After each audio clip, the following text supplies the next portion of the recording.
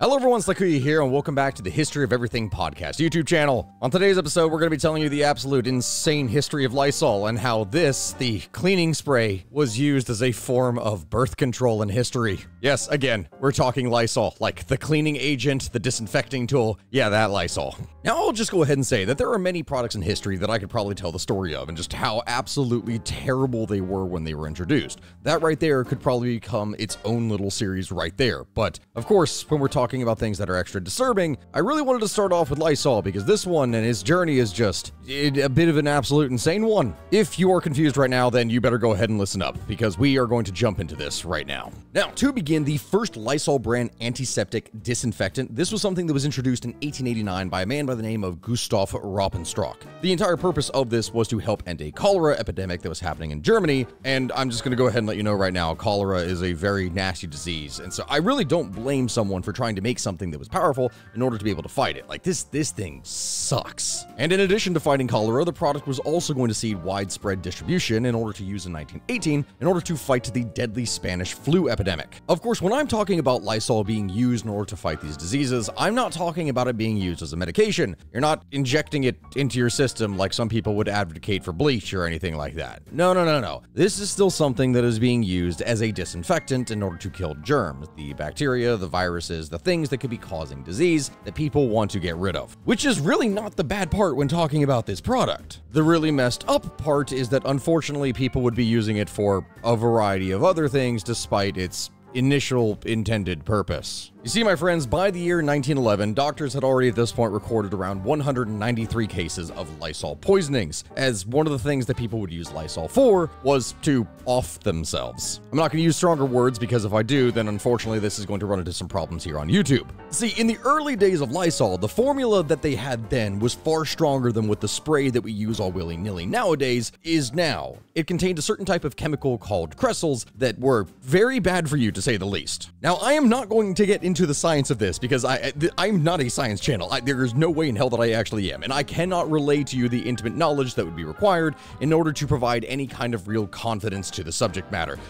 I can't. But in short, cresols are substances that when they are inhaled, ingested, or applied to the skin, they can be extremely harmful. Effects that have been observed in people include irritation and burning of the skin, the eyes, the mouth, the throat, abdominal pain, vomiting, a lot of really other unpleasant stuff, heart damage, anemia, liver and kidney damage, facial paralysis, coma, and even death. Simply breathing in cresols for a short amount of time will result in irritation of the nose and throat. So ingesting it sounds like a very awful and painful way to go. But for a time in the early 1900s, ingesting Lysol was actually the #1 way that people would off themselves in places like Australia, which is, I don't even know how to really react to that. And that kind of brings us to the meat of things: birth control and feminine hygiene. See, going into the 1920s, distribution companies such as a company by the name of Len & Fink, they began to appeal to very anxious women that were desperate to try and ensure that their men were going to be loyal to them. Through an absolutely massive ad campaign, Len & Fink were able to tap into this anxiety of women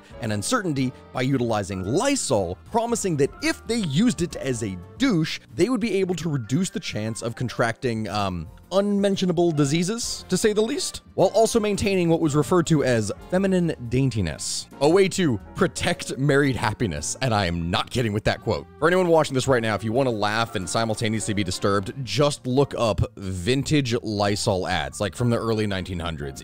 It's genuinely something that is going to blow your mind. It's a little blurry right here because I had to zoom in, but held in a web of indifference. Day after heartbreaking day, I was held in the unyielding web, a web spun by my husband's indifference. I couldn't reach him anymore. Was the fault mine? Well, thinking you know about feminine hygiene, yet trusting to now and then cure can make all the difference in married happiness, as my doctor pointed out. He said never run to such careless risks. Prescribed Lysol brand disinfectant for douching, always. Like, okay, from the beginning, your husband is indifferent to you in terms of intentions. Like, you're perfect in every kind of way at home, but your husband just won't pay attention to you? Maybe it's because your crotch stinks. But I broke through it, she says. Oh, the joy of finding Tom's love and close companionship once more. Believe me, I follow to the letter my doctor's advice on feminine hygiene. Always use Lysol for douching. I wouldn't be satisfied now with salt, soda, or even handmade or homemade solutions. Not with Lysol, a proven germ killer that cleans so gently,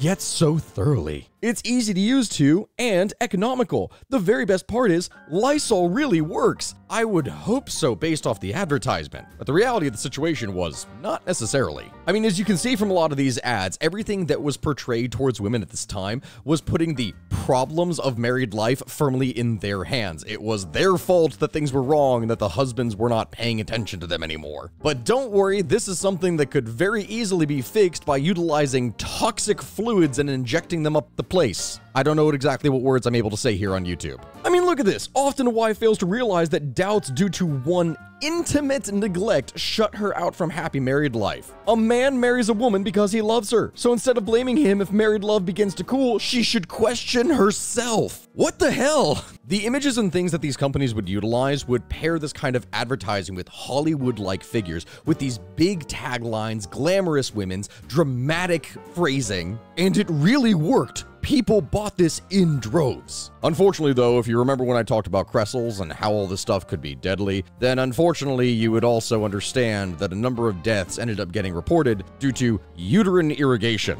as in they were irrigating their uterus with Lysol, which is such a weird phrase to actually say. But the companies at this time knew that there was simultaneously no other real option that people could use, that what they were backing was going to be a winner, and with an extensive ad campaign, then they would be able to turn the public on their side. And so over the course of the entire Lysol ad campaign, they continuously kept on saying that it was very gentle, that it was non-caustic and would not harm the delicate tissue of the woman, which is just completely not true. Hell, you're probably looking at me at this point and saying, hey Stack, what the hell? This is stupid. Why the hell would anyone use this when it was very clearly not gentle? It caused pain, it caused irritation, it caused all these things. Why would they actually use this to clean themselves for their husband's attention? Well, that is because this probably wasn't all entirely just about their husband's attention. It was a matter of being birth control. Due to the fact that the majority of female contraceptives were illegal at the time, a lot of different companies were offering alternatives to this, which to many of the women of the time was pretty much a godsend. On these vintage Lysol ads, the words feminine hygiene was essentially a very clever euphemism for contraception, with a number of ads claiming that Lysol passes the crucial test of a germicide, that it's effective in the presence of organic matter, which organic matter and the word germicide. It was another very clever euphemism because it rhymes very closely with another thing with a very similar name that causes people to get pregnant. But what is even more terrible about this entire thing is that the idea of using Lysol as a birth control was not even all that effective, because there was a study done in 1933 that showed of 507 women who used Lysol as a form of birth control, this resulted in nearly half of those women getting pregnant anyway, which is really not a good number when you're looking at things in terms of statistics.